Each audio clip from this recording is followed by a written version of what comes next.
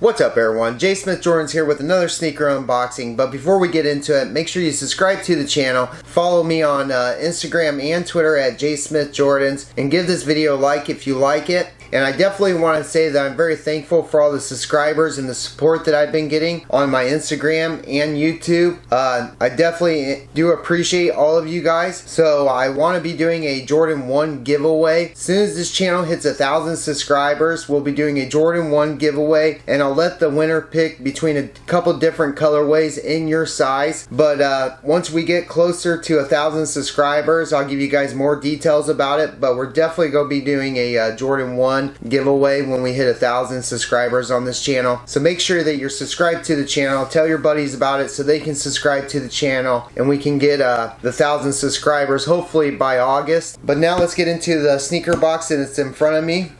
As you see, it's got a bunch of pictures of Jordan on it, of his just classic pictures, and of his retro cards. Same thing on the top, more pictures. You have your Jumpman in the middle of it. On the bottom is pretty much just a black box. For the label, it reads size 12 personal pair, and it's an Air Jordan 5 retro, and the color is navy and armello, and suggested retail on this was $225. So let's open her up, take a look at her. They gave us that black tissue paper.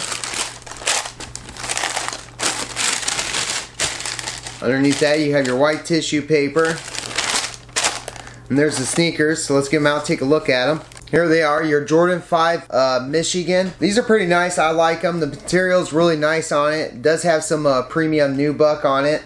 Yeah, I like them. Michigan's not my favorite team, but I definitely like Jordans, so that's why I have the sneakers. I'm from Ohio, so definitely I'm a Buckeyes fan, but I like Jordans more than I do Michigan, so that's why I have them in my collection. Plus, I mean, Jordan did a great job on these, if you ask me. It's something different. It's a yellow sneaker, and I don't have very many yellow sneakers in my collection, so I'm happy to put these in the collection, especially since I already have the Jordan 12 Michigans that they dropped, which you see right here behind you.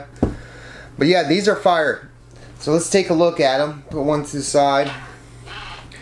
On the outer sole, you have your Jordan 5 translucent, and you got your Jumpman in the middle of it. It has a navy bottom there with the name Jordan going across it. Going up from there, on your midsole, it's a blue color with your hit of yellow on the shark teeth, and it actually has little specks of blue, navy blue into it. Awesome. So that's really nice. And then on the upper, like I said, they gave us this premium nubuck material that pretty much wraps around the whole sneaker. It definitely changes colors when you run your finger across it. These are really nice. They really did a great job on the material. On the side, you have your translucent screen, or translucent netting with navy with a navy color behind it. On the eyelids up here, you have your hits of navy. On the back of the heel, instead of giving us the Jumpman, they gave us a pretty much a Team Jordan patch. And as you can see, I like really how they showed how it's stitched on there on the side right there. That's really nice. I definitely like that. I do like the patch on here, something different compared to just having the Jumpman on it. And the patch, let me grab the other sneaker, and the patch does read